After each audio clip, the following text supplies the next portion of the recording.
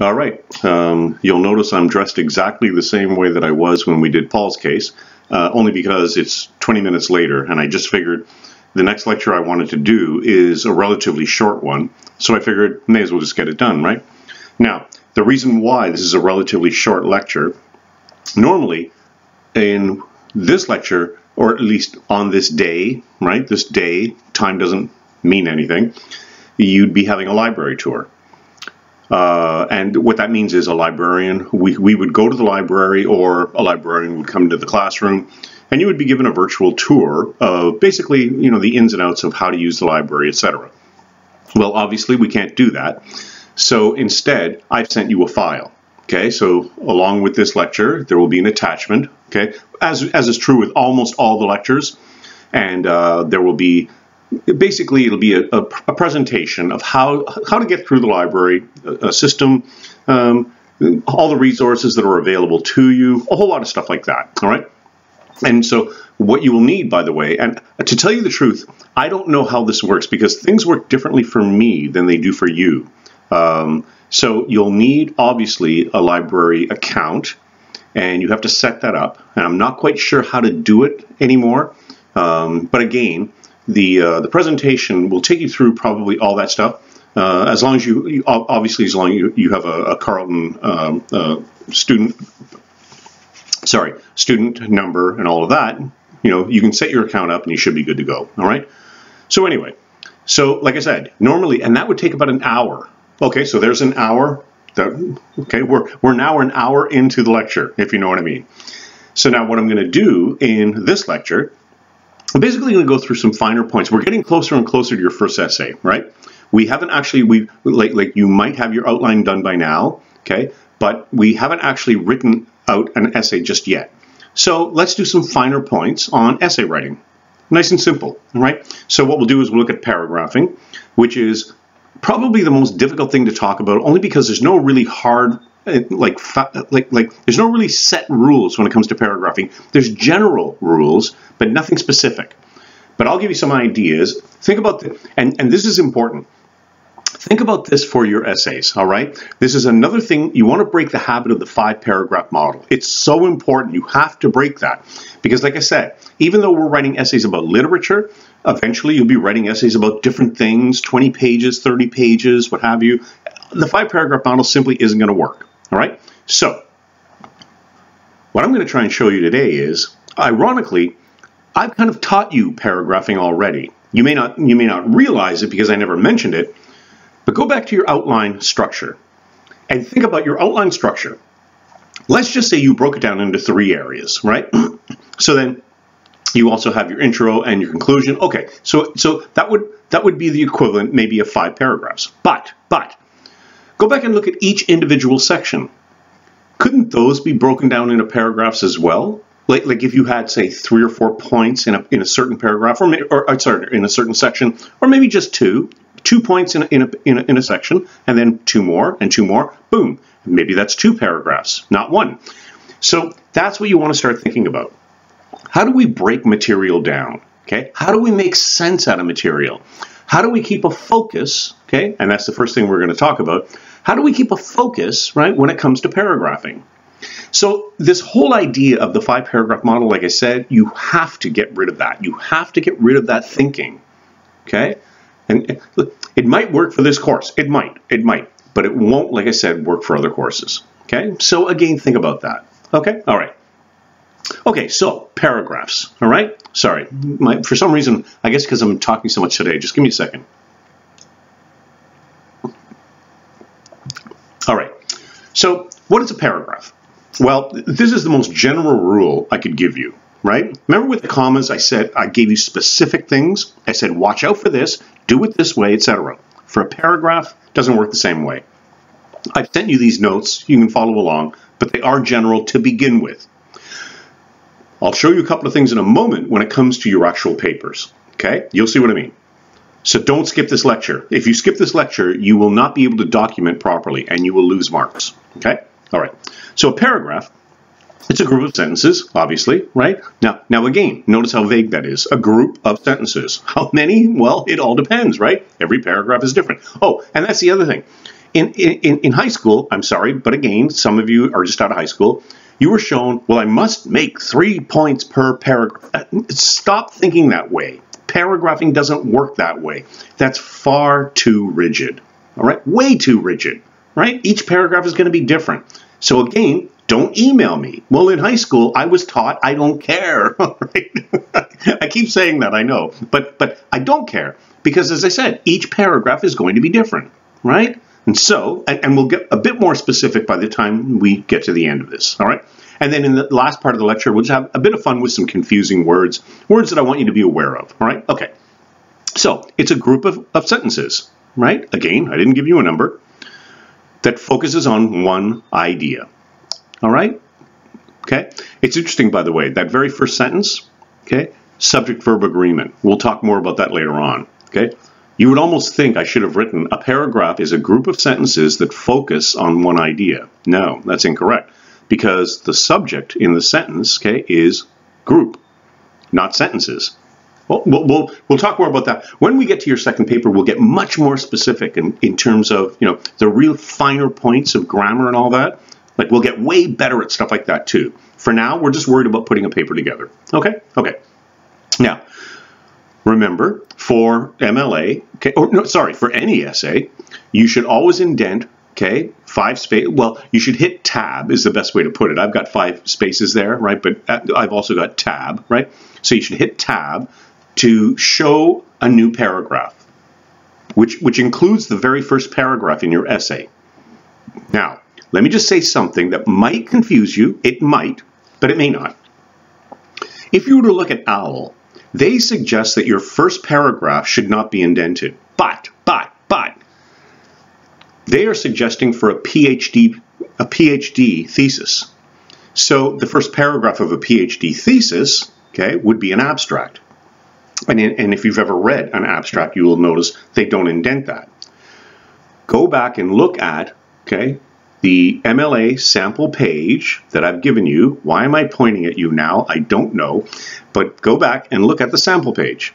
And in the sample page, no, your first paragraph is indented. It is indented, all right? Because we're not talking about an abstract. We're not talking about a PhD thesis, all right? So here's your rule. Just keep it in mind.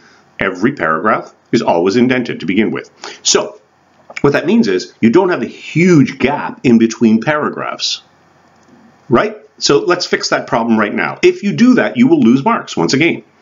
So instead, no, you indent each time. Look at your sample page, okay? The sample page that I posted at See You Learn. And that's it, all right? And so basically, if you go back and look at your outline, well then you should have a focus, okay, for each point that you make. With chances are that could be a paragraph in and of itself. You keep your focus throughout. But at the same time, again, that's why I showed you the outline the way that I did. Well, you could have your subject heading, but then you could have 3 or 4 paragraphs below that, right? In other words, you can have sub-paragraphs, okay, as well. Maybe not sub-paragraphs, but you follow what I mean, right? You can have your main idea, but that main idea can still be broken down into other, like sub-ideas, right? So, and that's how paragraphing works, and that's how structure works, as I showed you in the lecture on outlines earlier, okay? And so, now, here's where it gets kind of interesting. A paragraph should be, in general, I want to be really careful with this. In general, a paragraph can be broken down into 3 different areas, 3 sections. But we don't need to be so rigid when it comes to that. I'm going to show you what they are, but as you get better with your writing, and I'm sure some of you will be thinking, no, that's too rudimentary, right? I'm simply trying to show you how the paragraph works. But for those of you who are really, really good at writing, you can play around with what I'm about to talk about, okay? You'll see what I mean. All right, so let's just take a look at the organization of a paragraph, all right? So you've got the topic sentence. You've heard this 1,000 times before, right? You've got the topic sentence. Then you have your body sentences, okay? And in the notes that I provided with supporting evidence, I'm going to elaborate on that in just a moment. And then you have a transitional sentence. Now, let's hold off just for a second, okay? And let's write, if nothing else, make a note or highlight the phrase that I have bolded. A paragraph is a microcosm, okay, of the entire essay. When we look at the paragraph that I'm going to show you in a second, you'll see exactly what I mean. So let's think about that just for a second. Again, if we were in class together, we could talk about that. We could have a bit of fun with that. I would ask you, okay, as this lecture began, I would ask you how many sentences should go into a paragraph. And literally, some of you would actually give me a specific number that you were told in high school. That doesn't make any sense, right? Like there is no set number. Okay, but some of you have been told that. So again, that's something you have to, you have to break that habit. So let's go back to the sentence that I just read out. A paragraph is a microcosm of the entire essay. Microcosm. What does that mean? What does that word mean? Well, micro, small, right? Smaller, cosm, world. So a microcosm simply means a smaller representation of a larger thing. And I don't know if you need to write that down, but that's the idea. Okay. So let's think about the essay just for a moment. Okay? How many major components are there in an essay? Well, there are three. There's the introduction, the body, the conclusion. Notice how often I do that, right? Why? Because writing, the process of writing, everything works the same way. You simply have to make sense out of things and break it down. So, like section 1, section 2, section 3, okay? And then, like things can be broken down that way. So let's go back. A paragraph is a microcosm of the entire essay. If you were to accept that premise, okay, we can save a lot of time today, okay? But many of you won't. If we were to accept that premise, I can show you so many different things, right? And it won't take very long. We have a topic sentence. We can play with that because not every paragraph is necessarily going to need a topic sentence. But every section will. Okay, so should I say that again? If you have a short paper, you don't necessarily want a topic sentence and a transitional sentence in every paragraph.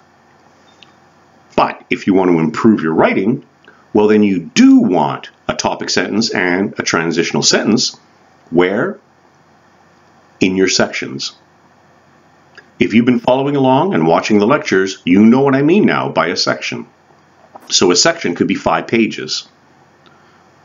What word would you use to get into a new section? Okay? Or at least to close off a section. Because, although.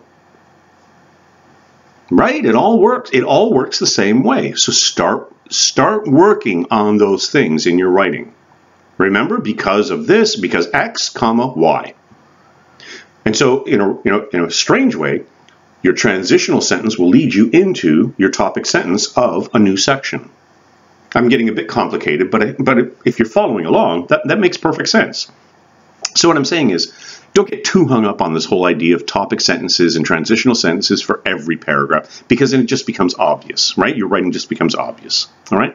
And like I said, and many of you have been taught to do that, so be careful, all right?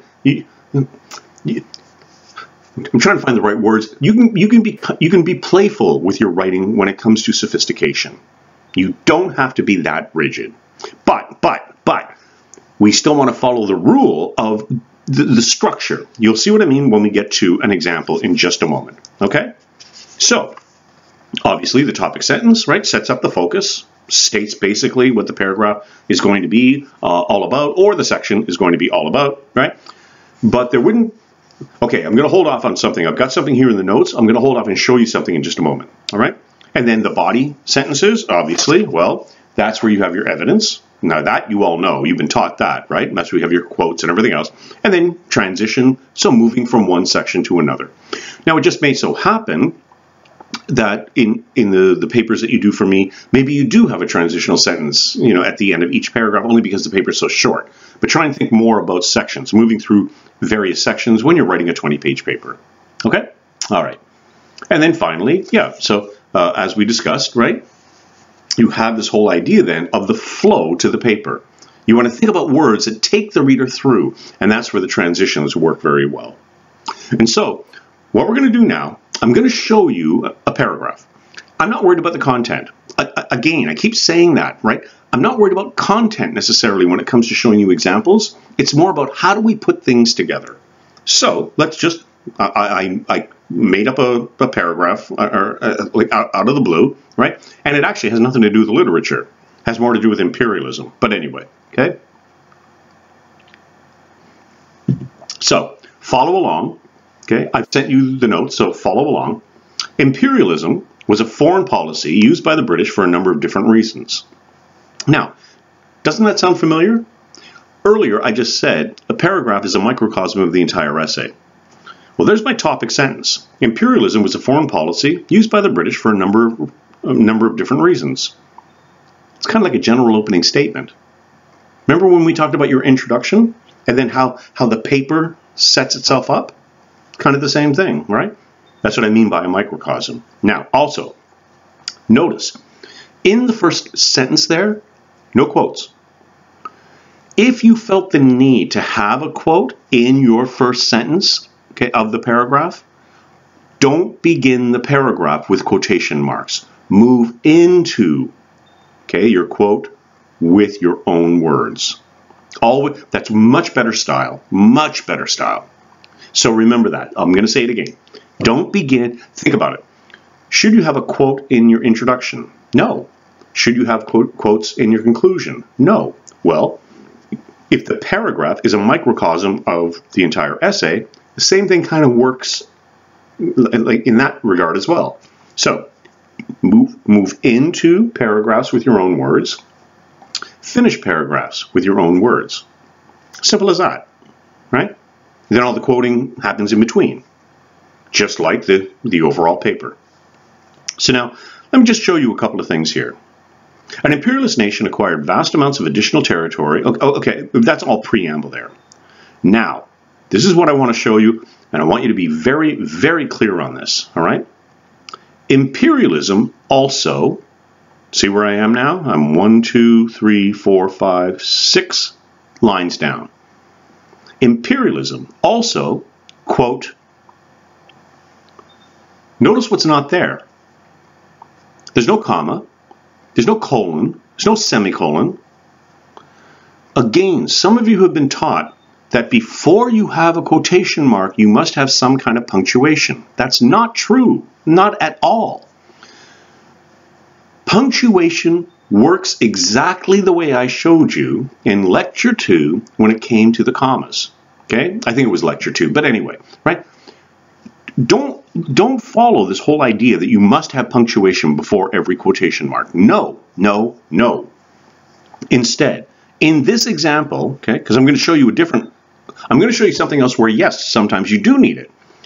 Imperialism also, quote, brought with it a great deal of glory and prestige for the British Empire and beyond. End of quote. Okay, so let's look at 3 things here, at least 3. I don't have punctuation. I just move into the quote. Then at the end of the quote, I have quotation mark. Then I have a space. Then I have the author's name. And then I have page number. Then, and in parenthetical notes, right, parentheses, then I have the period. That's how you do it. Okay? So I'm not asking for much when it comes to documentation for the first paper, but that's how you do it. That period goes after the parenthetical note because the parenthetical note is part of the sentence. Okay? Okay. Now let's just say, and this might be a bit confusing, I'm simply trying to show you, right, that there's 2 different ways that we could have punctuation before the quotation mark or not. In this example, we don't. But let's just say instead, I wrote, okay, let's just say I wrote according to Wordsworth, and then I had my quotation starting with the word imperialism. According to Wordsworth, imperialism also brought, well, in that case, then I do need a comma. Only because, according to Wordsworth, Well, that goes back to that introductory word or phrase that we were talking about. So again, it has nothing to do with the quote. It has to do with the way I set up the sentence. So according to Wordsworth, comma, and then quote, imperialism, right? See what I mean? And so when it comes to punctuation, don't think about the quotation mark. Just think about how you've set up the sentence. That's all. Okay, simple as that.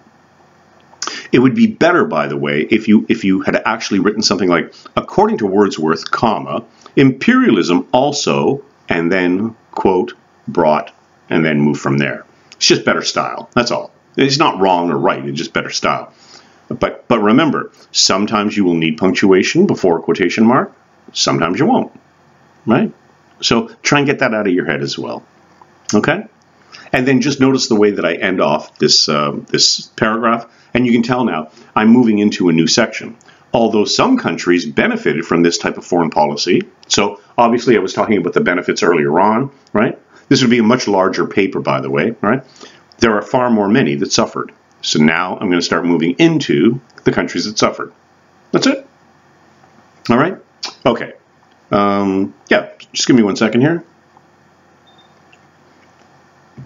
Yeah, tea was getting cold, so anyway. All right, so here's how we can cite. Okay, MLA citation style, different ways that we can do it nowadays, right? It used to be there was only one way to do these things. You would give your quotes, and then you would have the page, the author at the end, and the page number. But there's different ways we can do it now. Oh, let me go back to one other thing. Notice where I have Wordsworth 54.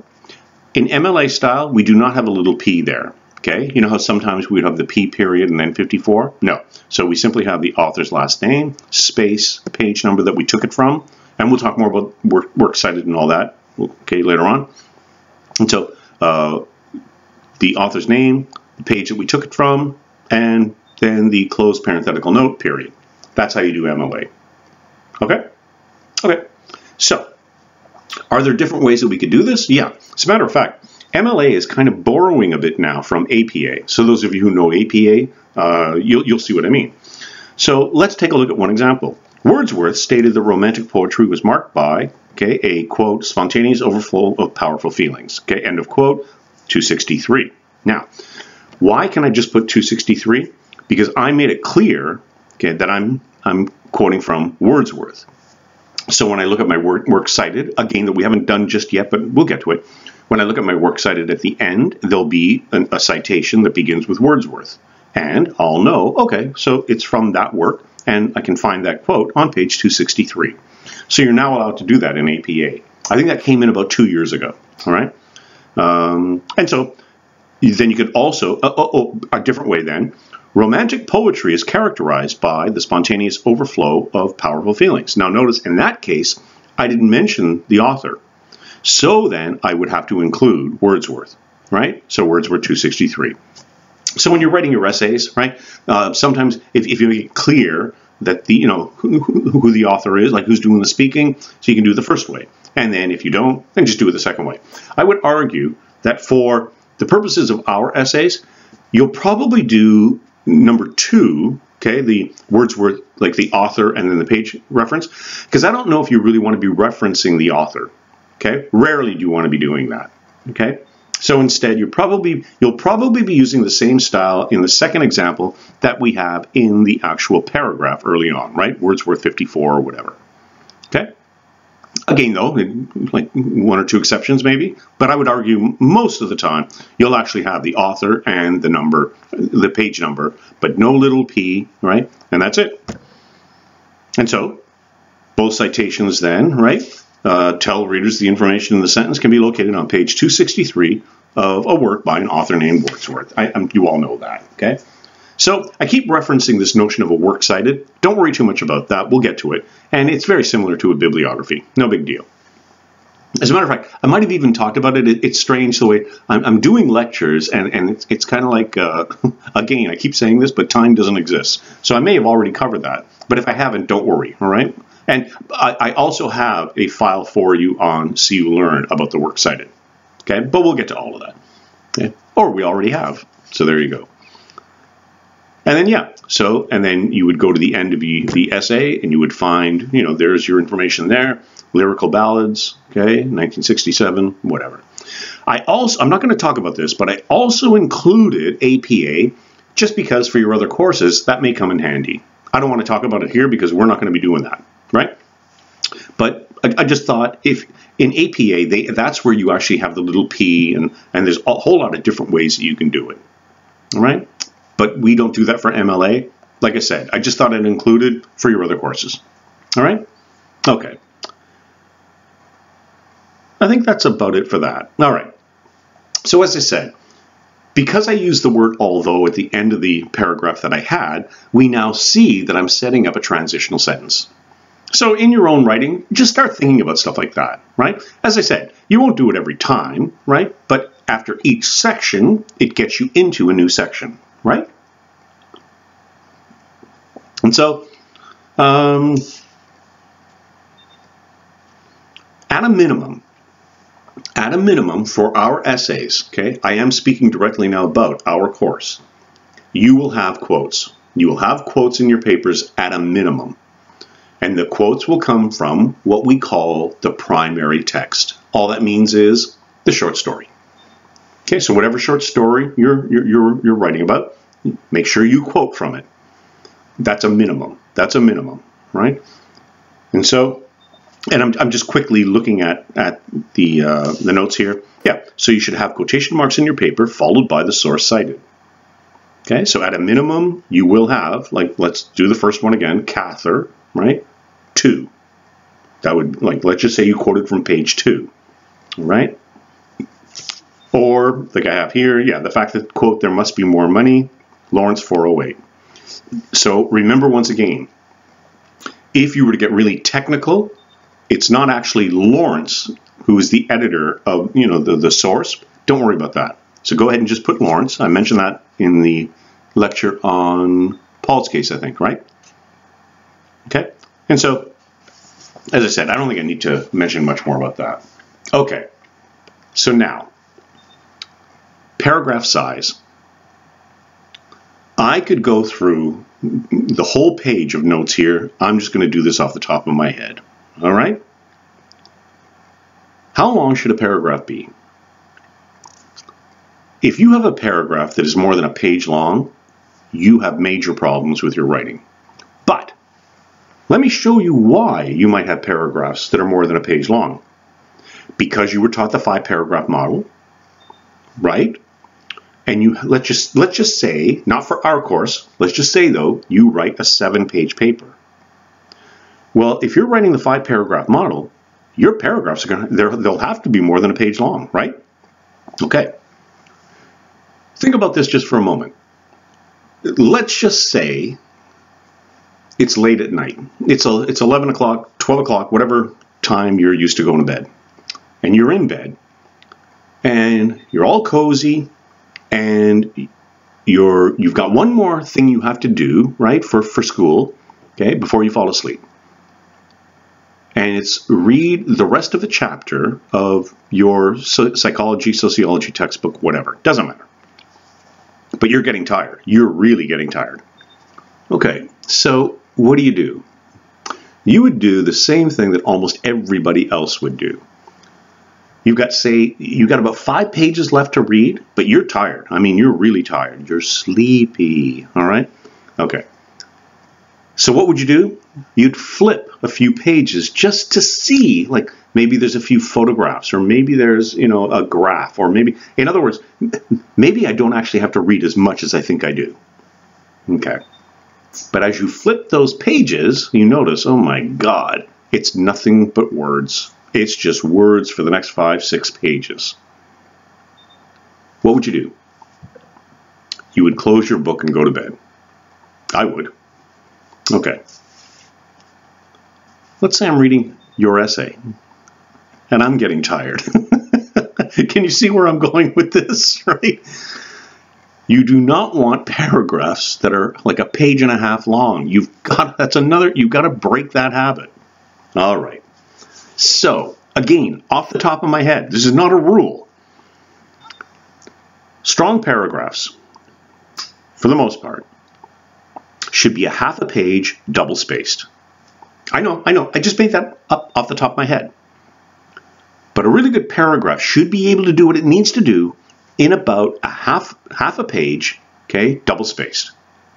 All right?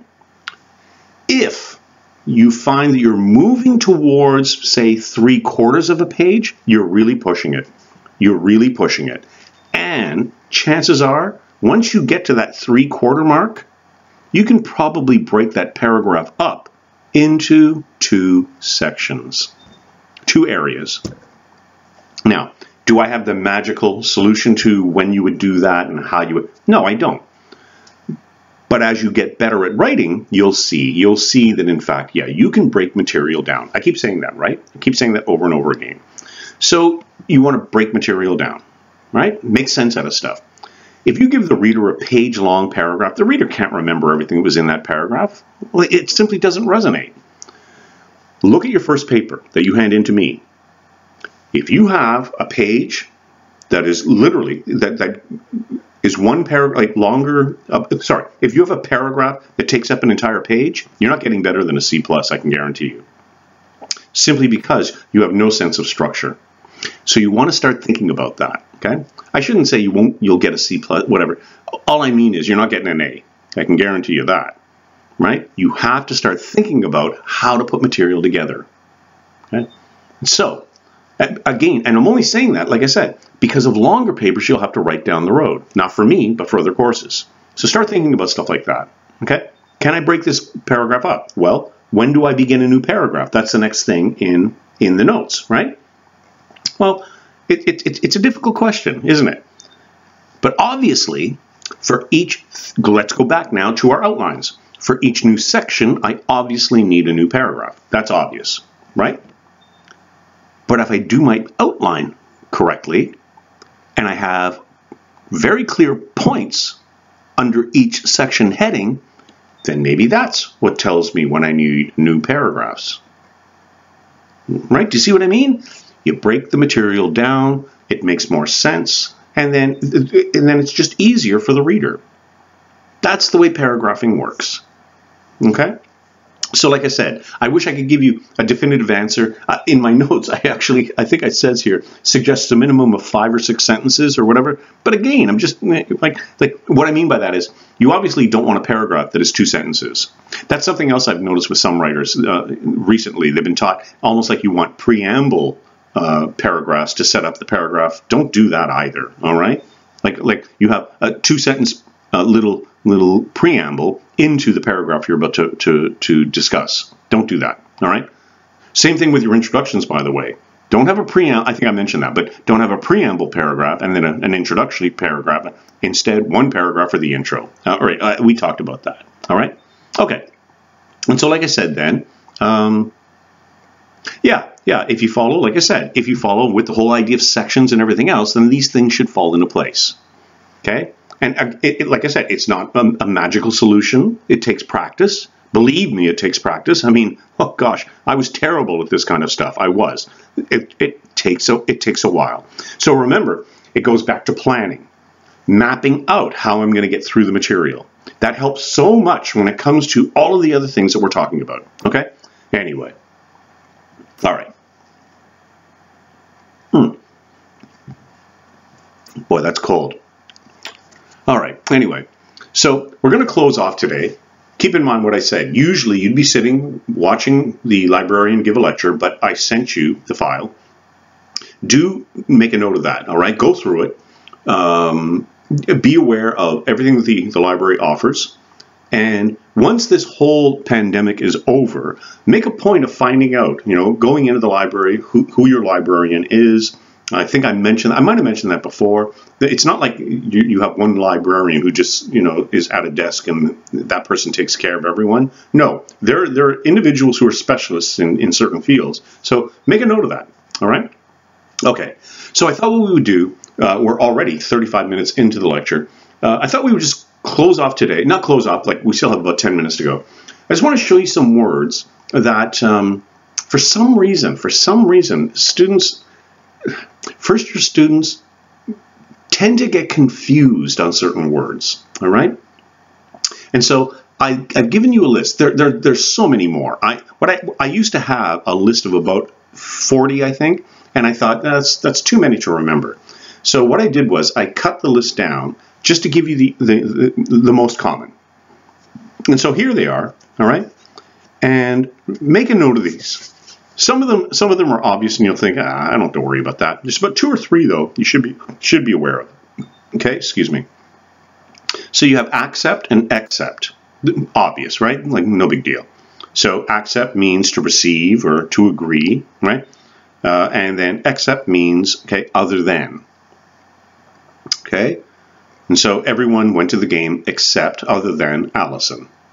All right. That's not really a big issue. Okay, I've noticed that's not. I don't have to correct that as often as I used to. Affect and effect. This is a confusing one. I could give you the technical language, which I have. Right, affect is a verb. Okay, meaning to have influence on. Think about it this way. Right. Think of the letter A. Affect. Okay, it's very soft. Affect. It's being done to. I was affected. Okay, so I think I was affected by the time change. The time change, right? On the other hand, effect. Well, that means I'm doing the work, right? The effect of global warming. So affect means having done to. Effect means you're doing it. Okay? Maybe that's not the best way of saying it, but what I mean is, like, effect, right? Notice the E is much stronger. So in that case, right, you're doing the action. Affect, the action is being done to you. That's how you use those two. It rarely comes up in literary essay writing, but it can. So just be aware of it. All right? Yeah.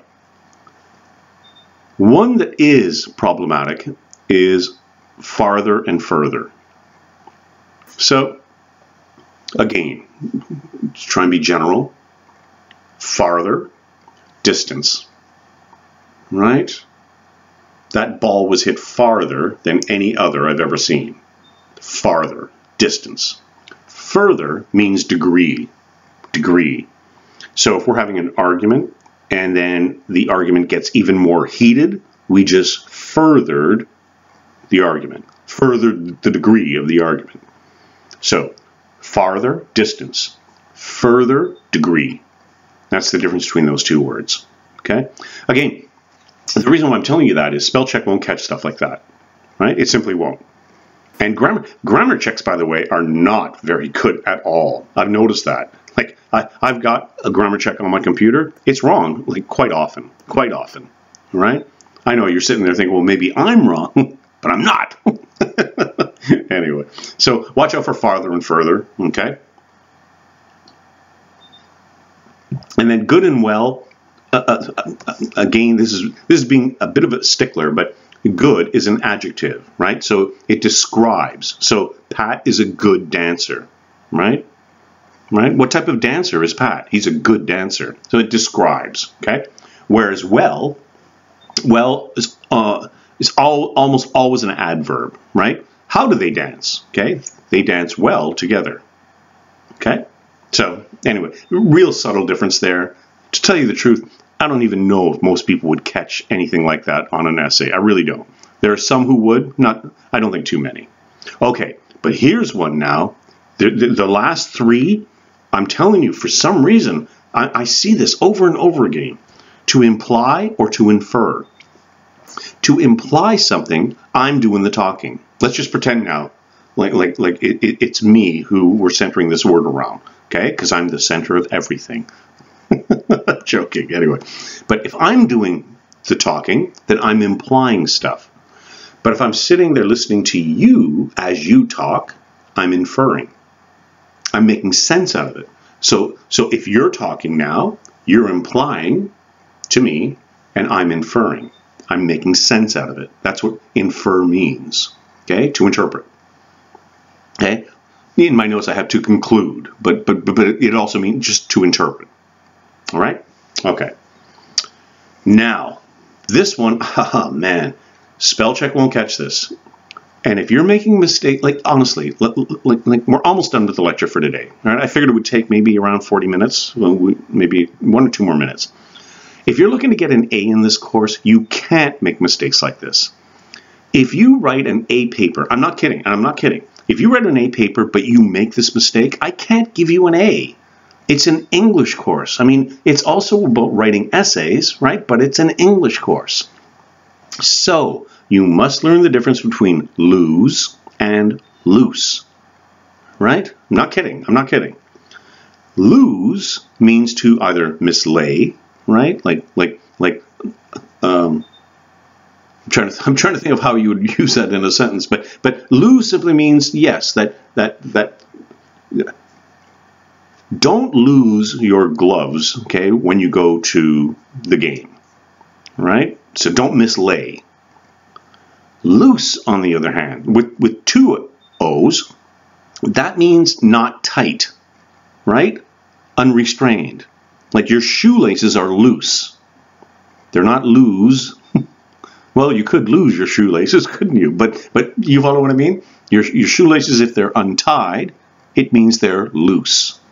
Whereas lose means to mislay. Okay? So lose is connected to lost. Okay? Roughly. Loose, on the other hand, yes, not tight. Unrestrained. Okay? And so, yes.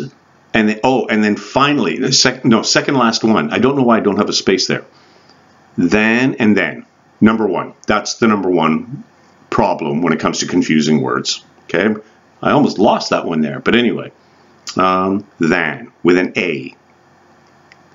Than with an A is used in comparisons. Okay? He, okay, or she is stronger than me. Okay? Or she is stronger than I am. Comparison. Then, with the E, time. Okay? So, I will be there, okay? Or, let me think off the top of my head. Can't even think of an example again, right? I will go then. Meaning, I will go down the road. Time. Okay? So then with an E, time. Than, comparison.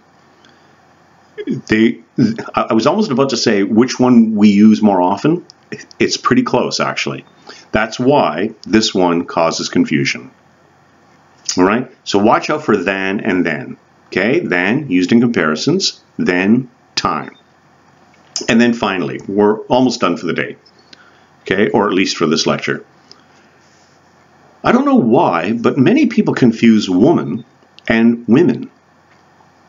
Woman with an A means one person, one female. Women means more than one. So think about it. Some of you are groaning right now thinking, my goodness, like, this is so obvious, I know that. All right. But let's just say 1 or 2 of you made that mistake. Well, then, can I give you an A? No, I can't. So, and like I said, I know that sounds really feeble. It sounds so, like I'm being so picky. But like I said, part of the course is English and part of the course is writing essays. They're combined.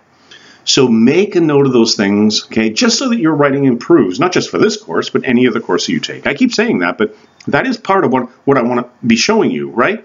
Like, it's not like you want to take this course, learn how to write an English paper, and then that's it for the rest of your career, if you're not an English major, right? Although most of you are, I realize that, okay? So anyway, I hope those little things, right, will help you in your writing down the road. So, 45 minutes in, I didn't think it was going to take that long, because as I said, in the second half of this usual lecture, we would then have the library tour, and so I think that's probably good enough for the day, right? So make sure, as I said, make sure that you understand the library file. I've asked the librarian to create a kind of generic file so that it doesn't necessarily deal with literature because of something that I've already shown you when we were looking at analyzing literature, right? In other words, I'm trying to show you How can you utilize the library for not only this course, but other disciplines as well? And so if you haven't watched the lecture on analyzing literature, you're going to be confused by what I just said there. But that's your job to go back then and watch it. You'll see what I mean as I start as I talk about where do we find information, subject material to write on short stories. So go back and watch it if you haven't already. All right. Anyway, okay. So that's good for this lecture, and we will see you again. All right. Take care. Bye.